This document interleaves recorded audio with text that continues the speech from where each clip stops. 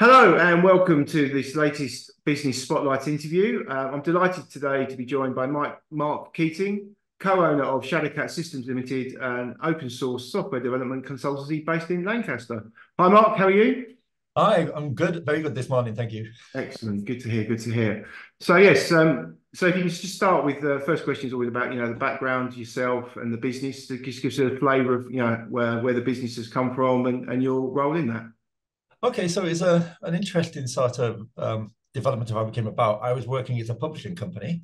I was editing and setting books and working with book clients. I also designed covers, did a lot of the commission as well. It was a very small local company, and we needed a technical website. Wanted to sell books on the website. This was around about the year 2000, 2001. Mm. And I knew a lad called Matt who worked at local company in Lancaster doing websites. He was very, very young, very, very keen, very unusual. I met him through a tabletop role playing game group. All right. Um, and he basically was technically minded. So I said, "Can you help me with this?" And that was it. We built a bespoke site for the publishing company. We kind of like working together. So we did another one for another publishing company that I knew and had worked with. Right. And out of that, he then said, well, I want to farm a company, but I don't want to deal with people. And you seem to Right. be able to talk to people. So would you come into business with me? You can do the start talking to people and some of the front end design, because I worked with things like HTML, CSS, tiny bit of JavaScript. And he would do the back end stuff. And that's Ah, how we came about, really. That's how we started. So we started working together in 2001, formed the company in 2005. okay. So fairly early days of.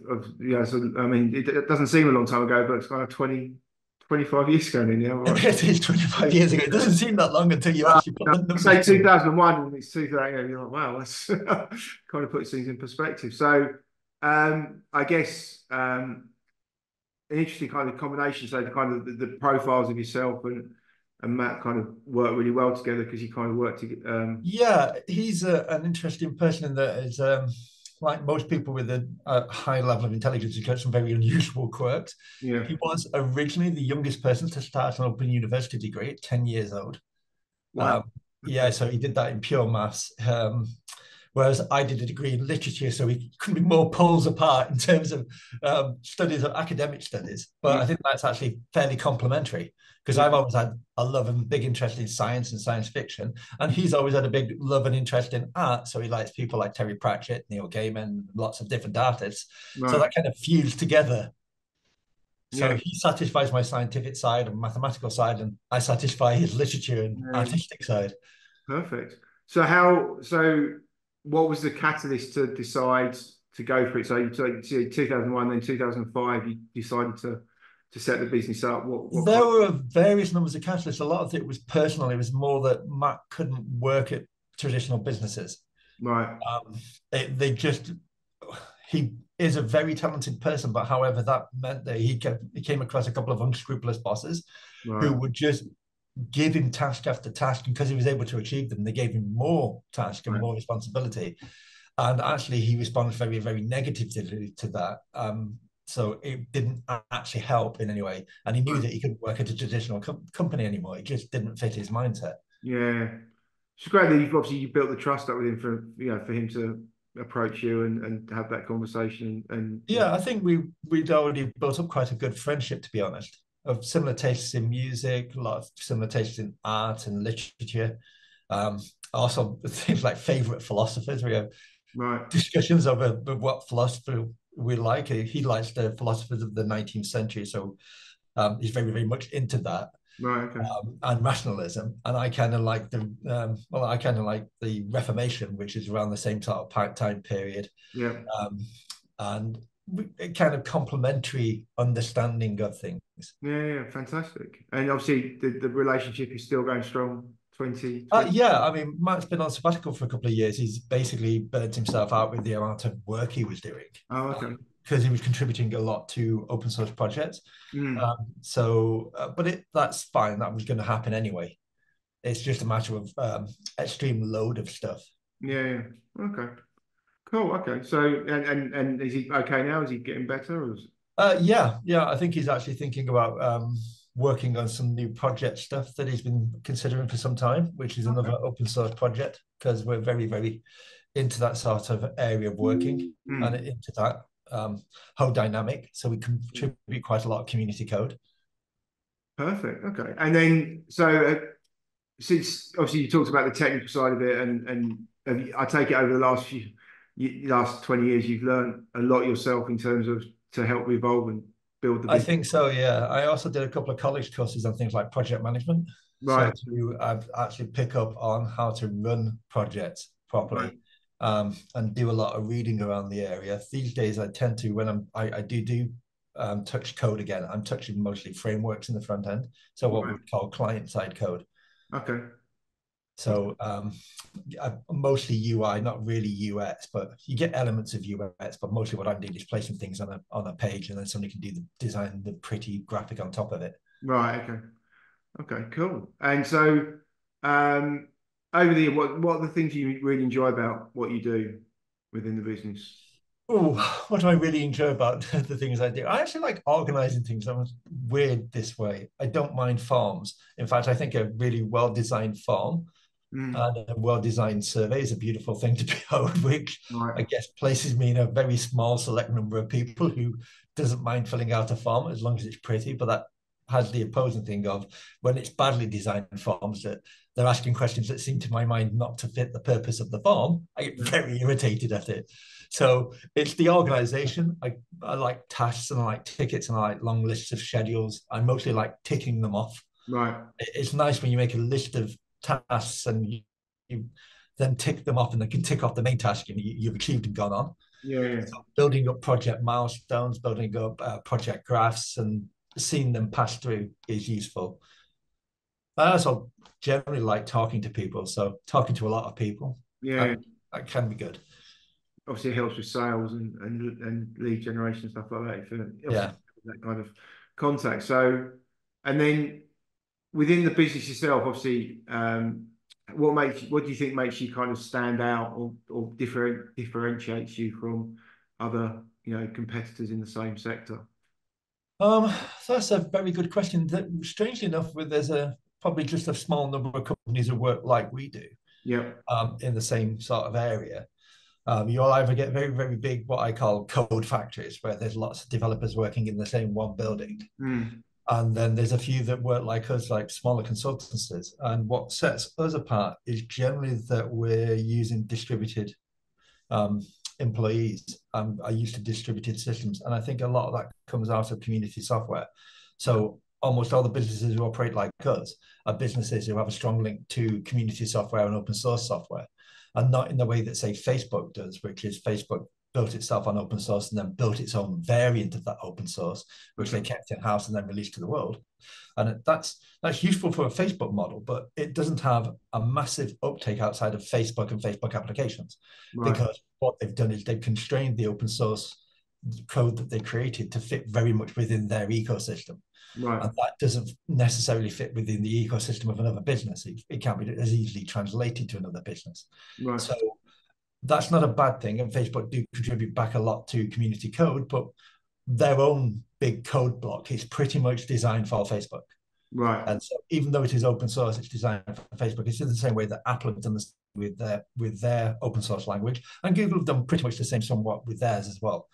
Um, in that it works very well in their ecosystem and to their mindset and the way that they develop and build things. But that may not necessarily work in a more generalized context of lots of different smaller organizations or medium-sized organizations. Yeah. And so what we work with is just a much more broader acceptance of open source code, where you Right. may have much larger libraries and code bases, but they're all more flexible because of that.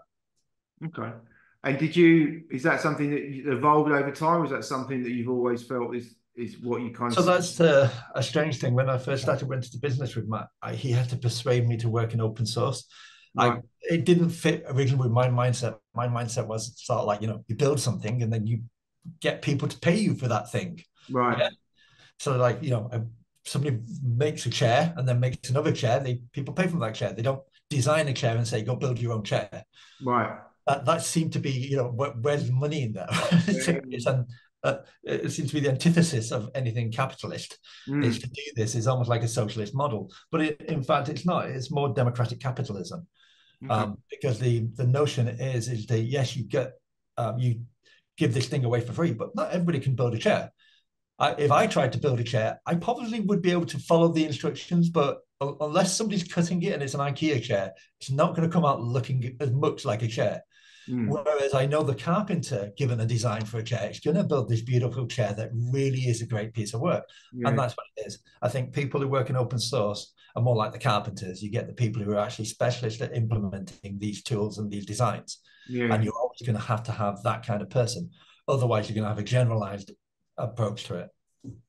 Okay. Interesting. Interesting. So yeah, that's an interesting way of putting it. And it helps the late, yeah, someone like yourself who's not as, technically knowledgeable as yourself. It kind of makes a lot of sense in terms of trying to understand the Yeah. difference. Yeah, no, very interesting. Cool. Okay. And I mean, so there's a good model for this already in existence. yeah, There are about 1 billion cookbooks that you can buy. yeah, How many of us are chefs? How many of us, yeah, sell bread for a living or, run our own business as a chef? We don't. mm, Even though we've probably got the same recipes, we can get the same recipes as the chefs get, yeah, but you're yeah. not going to make it the way a chef does because a chef is going to be making that recipe 1,000 times and Mm, they're going to be improving it a lot and get it to just the right level. And they'll know the exact timing for different types of foods and meats and whatever they're cooking with. And yeah, that's the same model that open source is building. It's basically giving you the menu, yeah. doesn't give you the skill to make a good cake. Yeah, yeah, no, fair enough. Yeah, yeah, just yeah, really interesting, really interesting. Cool. So, in terms of your journey, or the business journey, what's that been like so far? So I would say a little mad, Right. really. Because I started off working in the front end and then I ended up managing some people, and running a lot of the interaction. It's a very varied bit piece role, Mm, which is okay because that can kind of suits my personality a lot. But I ended up also working a lot before the what I like to call the big change, which was COVID happened. I was doing a lot of conferences as well. right. So not just in terms of attending conferences, I mean running and managing conferences. I organised a thing called the London Pearl Workshop.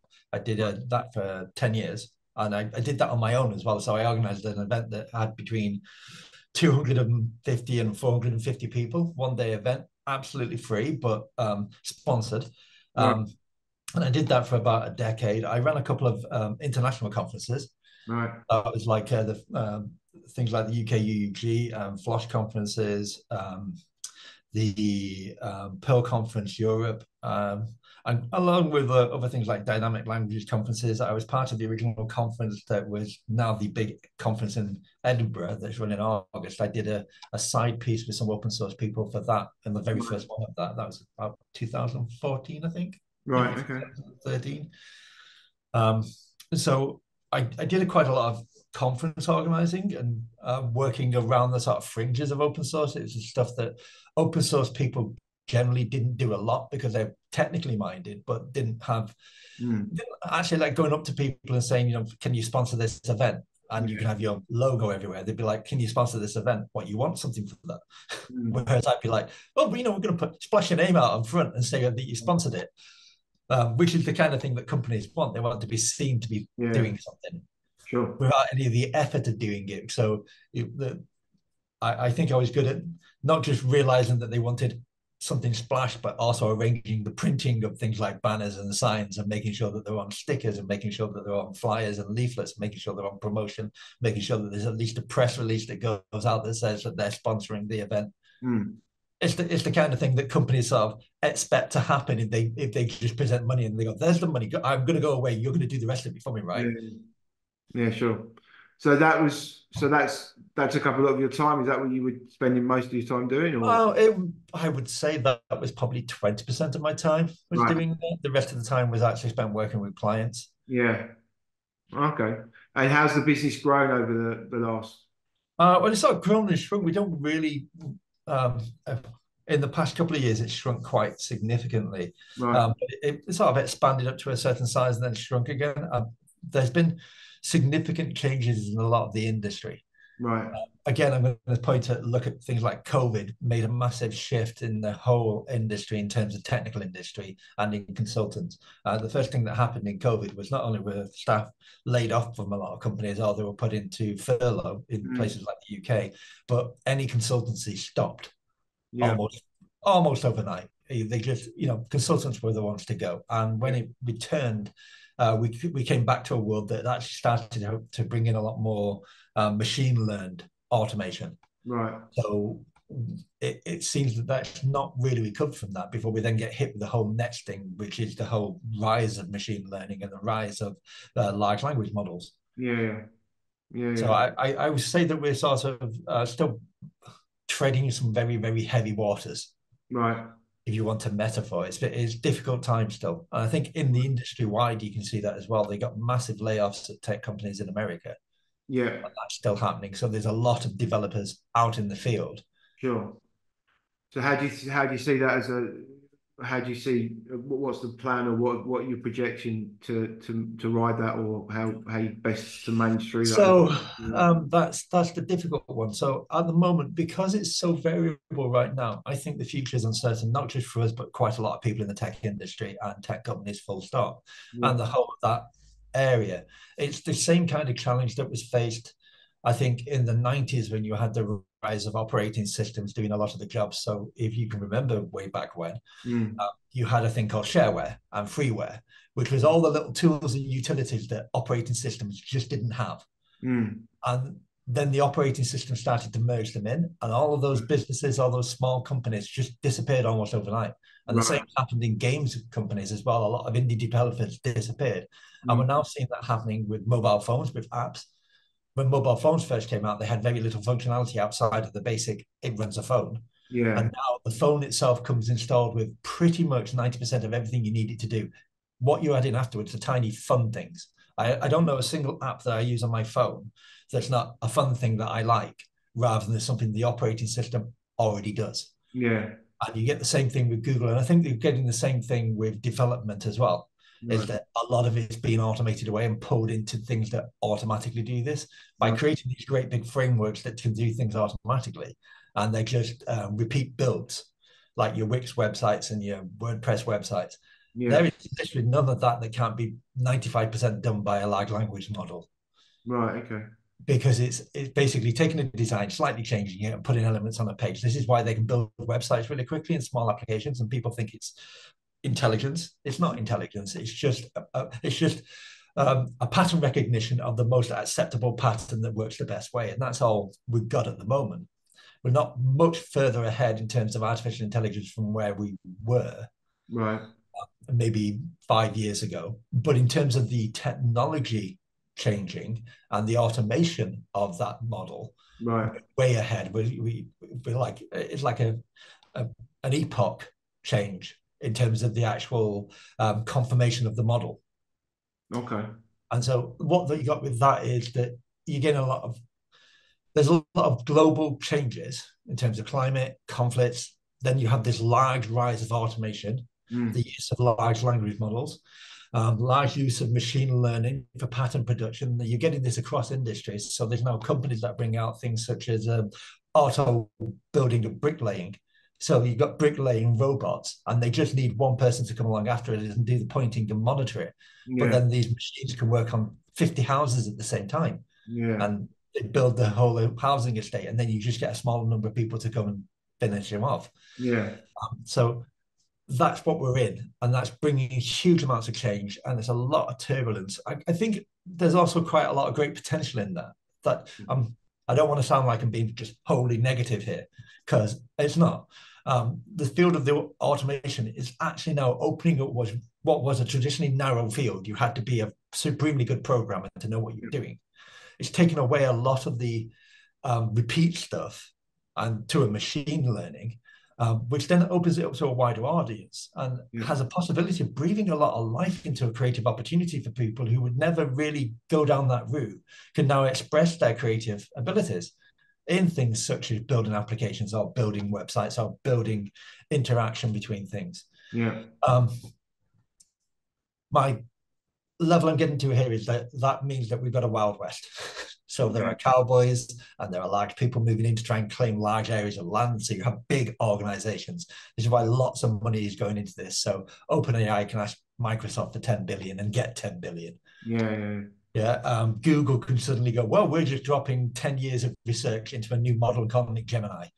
Yeah. And they do that overnight. And there's huge amounts of money that's being done as they try to grab. And I Yeah. feel that you also get that idea that there's also snake oil salesman. AI is going to replace us all when it's not going to replace us all. We're back to that whole thing of you can get a machine to pump out 100 recipe foods that all look the same, but that's mass food production, Yeah. and that's not a restaurant level food. It's not going to be as good as you cooking. It's not as good as home cooking, and No. it's not as good as a chef cooking, but it is mass production, and that's where we'll end up. Yeah. So I think this is why I don't use the term AI. I think it's a buzz term. I'll use large language models and I'll use the term of machine learning and automation, but I generally stick away from AI because I think you still need a human intelligence working with it. And I'm hoping that what that means is that the field will grow with the number of people who can come into it from different areas and different backgrounds and different knowledges and abilities and skills, and bring something new to the whole field and change the whole field. So while I'm slightly critical of where we are currently, because I feel there's a big land grab going on, and it's that Wild West metaphor being used. I also feel that out of things like the Wild West and the idea of a gold rush, which is what AI currently is, it's a gold rush. It did then form some levels of civilization, and you had great things being built. Wouldn't have had the railway that crossed America without the gold rush happening. No. These things happen that way. Often the much more civilized use of the technology comes behind it. Yeah. And I think what I'm looking forward to is that civilization of the technology rather than it being the open field that it currently is. Yeah. Yeah. So it's for us as a company, it's incorporating these tools, but doing it in a way that I feel is a much more balanced approach Yeah. rather than just saying, right, well, I can lay off everybody who used to work with me and I don't need to employ anybody ever again. I'll just automate everything and Yeah. then sit here and let the money pile up in my massive bank account. That's not going to happen. But what No. I feel is that we can look at enriching people we work with by showing them how automation can be used intelligently, which is what we've always done, Yeah. because we're more interested in the idea of sustainability rather than just break and run. Which there's this whole concept in software development. There's a couple of different ways of doing software development. They'll mention things like agile and the waterfall method, and agile seems to break things and run, but it's not really. That's really bad. It's a bad sort of mindset to think of, and it's bad mindset to think of waterfall just being very, very long term. It's actually more to do about innovation and moving quickly into a new territory, but also having some mind about how are you going to support compatibility and backwards compatibility. Yeah. And so there's those two very distinctly different mindsets, and you can fuse them together. You can break new territory and move forward, but you can also sustain and have compatibility with people and businesses you've traditionally got. If Yeah. everybody suddenly broke new ground, where would our traditional business go? I Yeah. mean, we can't do that. So I think for us, it's a matter of incorporating these new technologies at a sort of gentler pace and a much more measured pace, because we want to enrich and keep a compatibility, and also show people how they can expand using the technology, not contract. Because I think there's far too much focus being placed right now on just one part of the triangle. Are you familiar with the business triangle of there's three ways to make money in business, which is you either have more products, get more customers, or reduce costs. And I Yeah. think people are looking at AI and going, reduce costs. Yeah. Yeah. And I think that's the wrong way to look at it. I think we should be focusing on the more products, not replacing your existing products with AI, but building new or different products using AI. And Yeah. there's Absolutely. using the term that I hate, but Yeah. there's your buzz term. So if I slip the word synergy in here, then it'll go to pot. No, fair enough. I think no. I mean, it's a lesson for any businesses. That if you focus on cutting costs, then there's only a finite amount of costs you can cut, and ultimately, if you're not growing, Right. you're dying, and you've got to be looking at growing your top line. The best way to grow your profit is to grow your top It is that line. eternal problem that you've got to keep on growing, and I do dislike that. It's a very entrenched capitalist model that doesn't work particularly well with Mm, social models. mm, And I still don't think we've balanced that as a society, never mind mm. globally. Yeah, okay.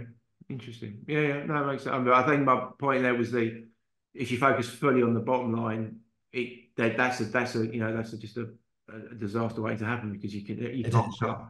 So it's evolving and ensuring that the business suffices in the way that the owner wants as well, I guess, in terms of the so when you bring, I mean, what's this in terms of the the size of your business at the moment, employee wise, do you have any employees, or is it just yourself? And Oh well, yeah, we use I do have employees. There's only actually three of us local to Lancaster, but yeah, there's sits in the team. We've got another three people who work occasionally with us, right, but they're all distributed. So the furthest person away is in the US, but okay, um, it's people in Europe and people in the UK, but not in the same location in the UK. no.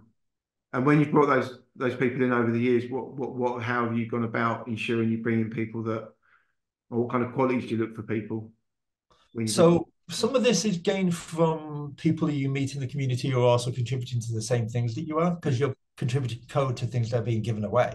Yeah, You end up forming relationships. I've met some people at conferences, but it's mostly about people you already know about because they've been contributing to the same projects you have. right, And we use but still a lot of us are still quite old and use online tools like IRC, Instant Relay Chat, which is a very old tool these days. right, Oh, it formed up out of a long time ago. There were news groups. yeah, Uh, but there are still channels where people talk and developers just talk and they'll ask questions. So there are like help channels for a lot of the modules and a lot of the open source things. So you get things like Reddit as well as the other sort of website based yeah, areas. But okay, there's a lot of stuff that's done on things such as Slack channels or Discord or yeah. IRC or Telegram, where you'll join various channels and talk to people and you'll get to know them that way. Right, okay, There's people who come to me via recommendation. okay, is it that they share the same kind of values as you, as well as It's mostly the people who work either in open source or more happy working with an open source mindset and yeah, frameworks. It's people who think that it's actually a good thing to work with open source software rather than proprietary software because mm, you are contributing and they're also working with other people who do the same thing yeah, yeah, and contribute.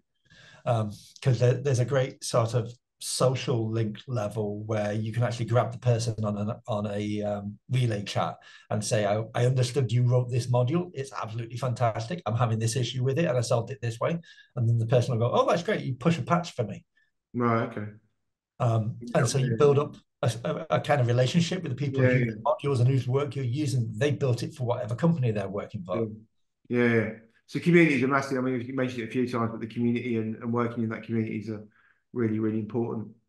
It is. I mean, the community around developers and development is, I think, one of the essential things. It's one of the things I feel that very big organizations try to build it with inside their companies. Yeah, So they try to have that community sense inside their companies, and if they do it well and successfully, people stay with them a long time. If they do mm, it badly, people will move very, very quickly away from yeah, them.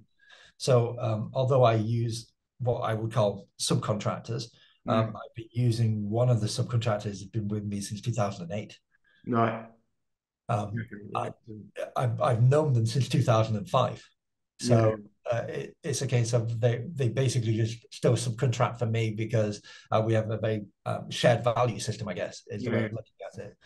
Um, and also because I kind of like the way that they work, so they're positive, and that's what you need because often the job calls for a lot of fast thinking or mm, heavy, intense repetition of something, or you're often trying to crack a really difficult problem where something's yeah, going wrong and you don't know what's going wrong. So having a good sense of humor can be a very big help. sure, But they're all creative people. And yeah, I feel that people get it wrong. They look at people who are technical and they go, oh, they're not creatives like me. I'm a creative, I'm an artist. Well, actually, a lot of software development is like art. yeah, It's repetition of tasks that builds up something that doesn't look like anything you started with.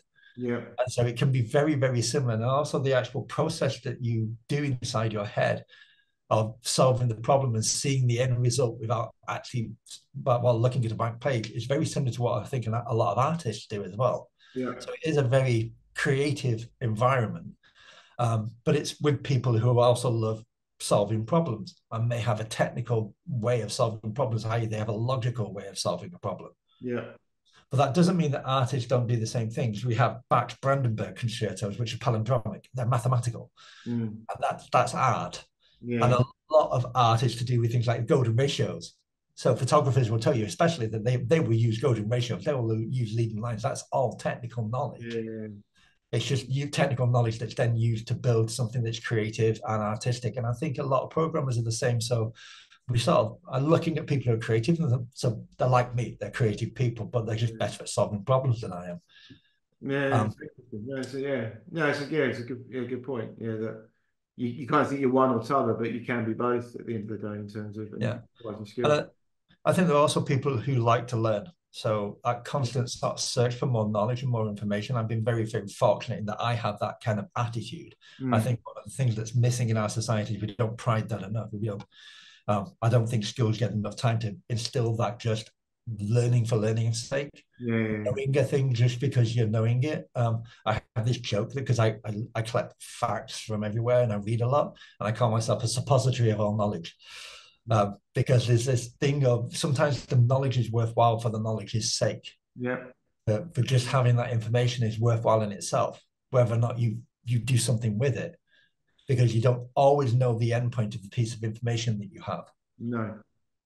No, it's interesting. Yeah. Yeah. Lifelong learning and what the people that the more successful people in the world tend to be people that continuously learn. They read books. They'll just educate themselves on so many different subjects, and just Yeah. that thirst for knowledge is absolutely paramount in people Uh, as they evolve. So no. I think we face this challenge of I mean I look at my phone way too much and I look at my iPad way too much. I consume a lot of stuff online, but I think it's also there's a thing that people can learn from understanding their own knowledge. Yeah. So I'm fortunate in that I have a dog, so I can walk the dog. And when I walk the dog, I'll do one or two things. I'll either walk in complete silence and not look at a phone or any device Mm. at all. The phone won't come out of my pocket unless I see something to photograph, Mm. because that just allows you to be inside your own head Yeah. and have nothing else to distract you because you're just throwing a ball for a dog. So there's no distraction. There's just a thing wagging its tail and running around you. Or I'll listen to a book. So like from Audible generally, Yeah. Yeah. but I'll listen to a book, and I tend to listen to a lot of I consume some fiction that way, but I listen to a lot more factual books, Yeah. or books where they're autobiographies. So I listened to the biography of number 10, which was Boris Johnson, that way, and I did David Mitchell's Unruly was the last one I just did. I'm currently on I think James O'Brien's book, Right. which is How They Broke Britain. So I tend to consume the more technical books that way because they're nice to have somebody else talk knowledge to me. Yeah. It's like walking with a friend, Yeah. but it's walking with a friend, but there's nobody with you, so it's Yeah. finding the silence of yourself as well, and the silence of your own company, which I think is a good thing to have. I think we don't do that enough. Yeah. I think people should learn to do that. Is not have the distraction devices and have the silence of themselves, because you get to understand a lot of your own thinking that way. Yeah. No, absolutely. Yeah. No. Yeah. I think similar as in terms of when I'm walking the dog, I'm always normally tending to listen to podcasts or a book and stuff like that. It is a good thing to do. Yeah, yeah, definitely. And the fresh air and walking the dog doesn't harm either. Yeah, exactly. Yeah, absolutely, absolutely. Cool. So, um, next question is so what would you say would be your biggest learning since you've been a business owner? Um, so my biggest learning, I'm gonna have to say I probably learned a lot about my own adaptability. Okay. I already considered myself a bit more of a jack of all trades before I went into the company. Yeah. But and maybe I used that more dismissively than I would do these days. I used it as to indicate, master of none, jack of all trades, master of none, to indicate that was a negative thing. But I Yeah. don't think the actual phrase means it in a negative way. I think it means that you do not focus solely on one thing, and that you allow yourself to be adaptable to a range of things, which allows you to be creative and adaptable in those situations. And I think that's what I learned that I'm able to do. So I'm able to be a person that if somebody says, how does this work? I won't automatically know, but if you leave me alone with an interface of anything for 10, 15 minutes, I'll have found things in it and say to you, oh, you can change this. And then, well, why did you find that? Well, I just pressed things and opened things and see where it was. And it's that kind of learning that I'm a person who will like to fiddle with things very, very much. And I'm adaptable in that way. Okay. And learning that where my strengths needed to go is learning to focus more Okay. and to push my focuses. So it's learning more about myself.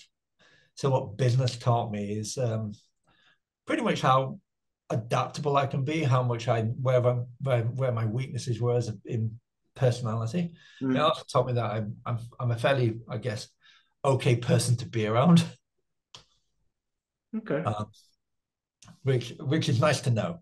People seem to like me enough. Yeah, yeah, absolutely. Yeah, yeah. I think it's the with business, especially the businesses to a certain extent, what you do and you're the front for the business, then clearly Yeah, the more personable and you understand what people are looking for as well, and you can build those relationships. That's where business it success is. I think though, but because it also taught me that I have a lot of energy into things, I can become egregious. can Because become I'm so what? digging into something. So Right. you become quite confrontational. So Um, I sometimes, if I'm in the wrong mood, do not suffer fools very, very right. well. Okay. Because it's just a case of, well, no, why would you? Mm.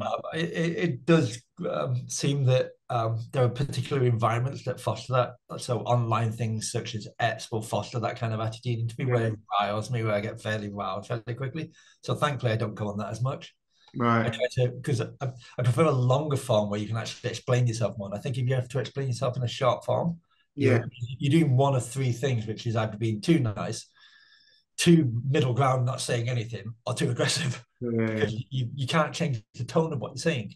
You No. can't start off with a computational "I don't believe you" because of this thing, and Mm. here's my reasoning. You Mm. have to either say, I don't believe you, or you haven't thought of this thing, or here's my reasoning. You've got one of three. You Yeah. rather give a whole of the argument, and nobody's going to read a thread of answers from you.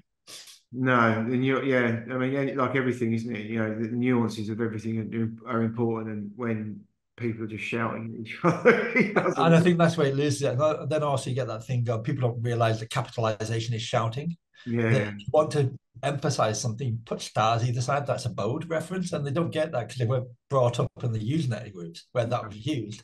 And some of those things stayed with us, but of course they stayed with us and nobody taught anybody what they were.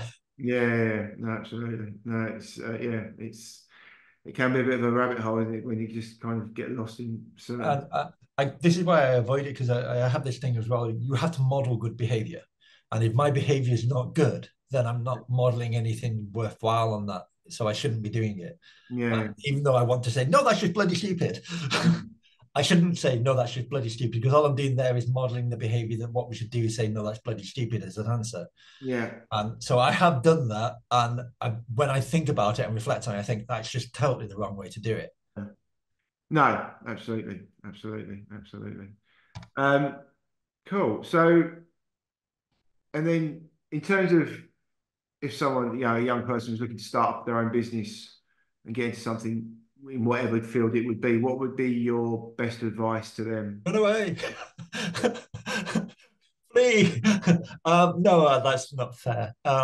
Actually, I would say straight away go to business meetings at your local colleges, at your local where councils do run them, Yeah, at things where they got young businesses, because there's lots of things where there's grants and there's help and there's free advice, because yeah, they're not sometimes allowed to give you money, but they will be able to give you advice. And there's loads of these things. You look in any area, it says new businesses are allowed this amount because the council are given an X amount by the government, and it varies. But say if the councils were given £1,000 for any new business, they yeah. would hire an expert such as yourself to come and talk to a group of people Mm. and to give them some advice. And that is the best thing you can do, is go to as many of them as you possible. Just sign yourself up for every single one. Go to all the business meetings you can. Yeah. Go and talk to other business owners, because every single one of them, if you say, I've just started in business, will take instant pity on you, you poor bugger, because you just started in business and they've all climbed that hill.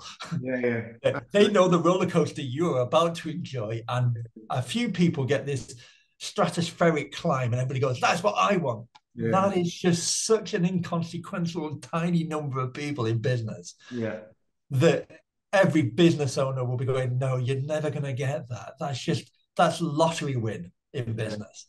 Don't aim for the lottery win. Mm. Aim for you're going to be in the 40% of businesses that do this, or the 40% of businesses that manage this way. You're Yeah, not going to be in that 0.0001% unless you're stupidly lucky. And it is just stupid luck. yeah. I think you think you go back to the point about knowledge and learning, and a lot not. It's a really interesting point. I think you make that people obviously start a business and they start the business in what they know and what they're doing, Yes, but they don't learn about how to run a business.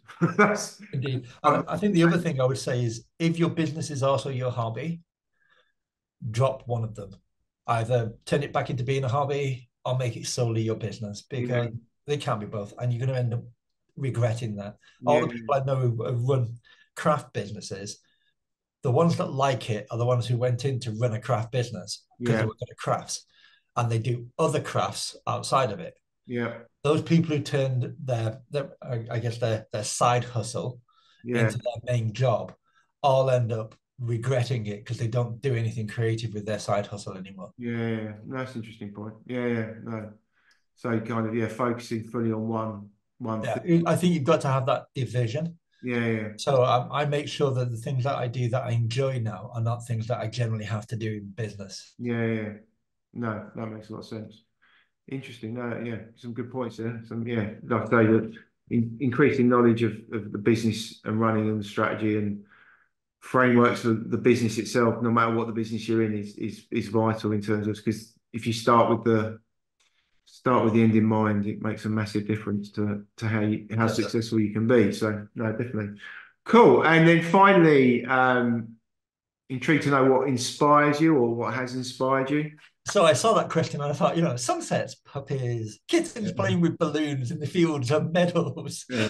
all the twee stuff you could have possibly imagined just came to mind. And then I could name quite a lot of great thinkers that I've admired over time. There's some great writers I absolutely adore, and I think they were way beyond their time and Mm. way beyond their thinking. And so I could name those kinds of people. I'm a big fan of a lot of 19th century literature and 20th century literature. I read a lot of feminist literature that I really adore. So there's some writers like Jean Rice and Angela Carter who are one of my favorites. And Okay. then other writers like Neil Gaiman, a lot of fantasy fiction and science fiction stuff. So Asimov would fall easily into that if he was thinking that kind of way. And then I thought, that's not really what inspires you on a day-to-day basis, though, is it? Okay. Because that's the actual interesting thing here. There's a lot of things you can read about people who do inspiring stuff. And Yeah. there are a lot of people you read about. I do consume a lot of media. So I read a lot about these people who do either face challenges of health or life or social life. Yeah. And then they overcome those. And those are always really inspiring. And Mm. so we can all look to those. But aside from all of those people, it's actually a lot of the time it's the people I work with, because I tend to work with intelligent people. And Yeah. I tend to also talk online to people who are knowledgeable, intelligent. And I get inspired by the level of breadth of their understanding of things. Right. So it's actually just the ordinary people you talk to, and you think, well, that's fascinating. I didn't actually think of that point of view. Yeah. Yeah. And it's kind of inspiring that people can have this very similarity to you, and they're very similar goals and lead life and even things that you do, but be utterly different people and have an utterly different worldview to you, Yeah. even if you've got a very similar life. And that's kind of inspiring. So I get inspired a lot and learn a lot from the interactions and conversations I have. And that really, in a day-to-day existence, it's really just my family who inspires me the most. Yeah. So my wife is a fairly inspiring person in that over the past 15 years, while working, she did her degree Right. uh, and did her master's while working. And then we were fortunate, we went for a sponsorship, and she did her PhD, which she's now just finished, and she's now a doctor of psychology. Right. She mostly focuses on the science side of psychology. So, but she works with autism and language. Right. Okay. But she's basically become a doctor and a scientist, and at the same time, we've had 3 kids, and there's a family life and the holidays that you have as well. She's done that while working, and then while becoming a doctor over a long period of time, and it's been quite a long journey. Yeah. Yeah. And that's fairly inspiring. That you see quite a lot of dedication goes into doing that and being that person. Yeah. Yeah. Um, so it's complementary, and it helps. I think that, as I say, I'm a person who can pick up a job and just do it, just pick up a Mm. task and do it. So it also helps that I like the cooking. But if there's a job that she can't do, generally she can just go, "Can you do this?" Yeah. Because I can't do it today, and that's something I can pick up, and I think that's complementary. But it's inspiring to be around somebody who can actually do a full day of work and then come home and have to read a book on statistics, Yeah. and just to sit there for 3 to 4 hours reading a book on statistics and compiling statistical models whilst you're being dog tired and while there's a baby screaming next to you. Yeah. That's fairly inspiring on its own. Yeah. So I'm inspired actually by a lot of the people around me. I can find plenty of stories of other people to be inspired by. Yeah. But I'm actually inspired, I think, more by I would say that would be the ordinary. Yeah. The ordinary people doing that ordinary job, but then also doing an exceptional thing at the same time. That you Yeah. think, if I had to do that, just the sheer amount of work that's involved. Yeah. No, yeah. I mean, blimey, what you just described is, yeah, extraordinary to be, to have to do all that alongside the day to day of a job and family life and on, try. Yeah. That's why you normally do that stuff when you're younger, when you normally got. It is what you normally do when you're younger. So Yeah, no, it's yeah, fantastic. to return to college, to university, then into Yeah. serious research.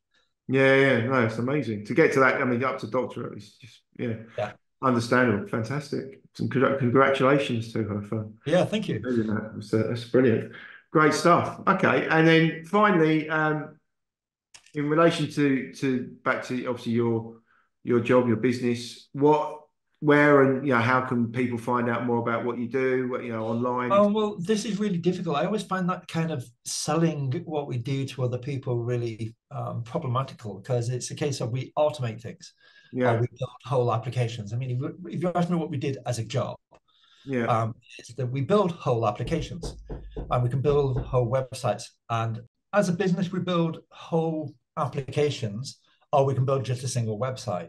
yeah, But in terms of the applications, they're normally bespoke applications, and they're normally built to either replicate a whole set of processes that you might want to do, or replicate a whole business. So it could be the whole business application.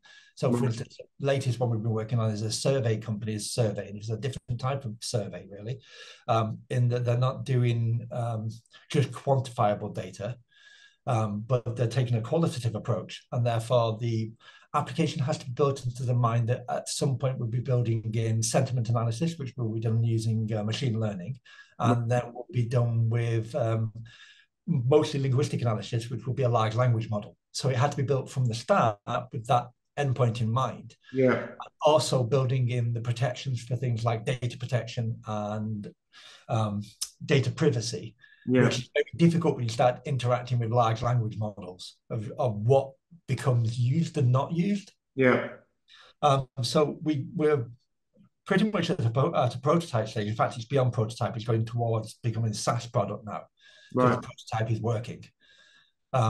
So we built the whole of that and went through the whole process, managing the whole project, working out what the client wants and what they wanted to build. And mm, they had a version 1 prototype, and we almost completely threw that away and built an entirely new product. yeah, So that is basically from conception through design, through build, and then beyond.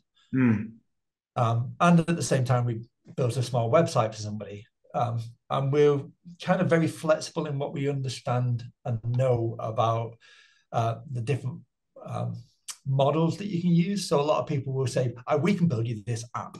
yeah, How does that app then work if you want to have a website? Well, it doesn't. You have to build a website separately. So you have a website and an app. Right. What we build a lot of the time is in the mindset of the device is agnostic. So it doesn't matter what the device is. You should be building so that it works on any device, and it's a single thing that works on all devices. What and the advantages of doing that? There are disadvantages to that in that you have to stick within certain standards, and you can't do all your pretty whizzy app things an app can do Yeah, if yeah, you're having to share with what a TV is possible to do or what yeah, a laptop is possible to do. So we, for clients, what we can do is everything from looking at your processes and saying where it can and can't be automated, mm, looking at how you can innovate on a lot of what you do currently. So you already have applications, you already have, say, a website. It's looking at how you can innovate and use that in a better way, how you can look forward, how you can say, we use our website, we capture this address from it, and that's what we do. And then we use a sales funnel. And you think to yourself, well, a lot of that you can automate away and also expand on. How yeah, are you how are you working from that? How are you moving it into other areas of your business and using that as a way of analyzing what people are saying through those areas yeah, yeah, sure, in regards to your business? How are you comparing those and building up in that way? You build up a database model and analyze and cross-analyze the different approaches people have taken. sure. So it's using automation to enhance, Yeah, cool. not just to replace. Yeah, no, absolutely, absolutely. And just where would they, so if people want to get in contact and they're interested in finding out a bit more, where's the best place to contact you or connect with? Well, there's aside from the form on the front of the website, calling us, or we go online and talk to a lot of people most of the time. Yeah, So you get calls through basically from things like LinkedIn. yeah, So you get pushes in from LinkedIn, or there's somebody will ask you on the website. Or generally, a lot of our traditional stuff has actually come from people finding us online because we might have built the tool that they're using. right. Okay, cool. And just finally, just what's the website address of the people if they want to? There are two, but it's shadow.cat. Yeah, Will take you straight there, or you can go to shadowcat.co.uk, which is the official one, but yeah, shadow.cat will redirect to us. perfect. Great stuff. Well, thank you so much for your time today, Mark. It's been really Thank you, interesting Rob. to hear about you and the business and in what you've achieved over the last 20 to Yeah, 25 years. And I yeah. wish you all the best for the Thank future. you. I'm sorry if I waffled too much and back No and problem at forth. all. I did warn you. I tend to wander around the path. Not a problem. Not a problem. It's all very interesting and much. Yeah, I'm sure the viewers will be fascinated with what you've gone through and described and elaborated on, exactly what you're doing and why you do it, which is as important as anything. So yeah, no problem at all. Great Thank stuff. you. Cheers, Mark. Bye. Thanks very much.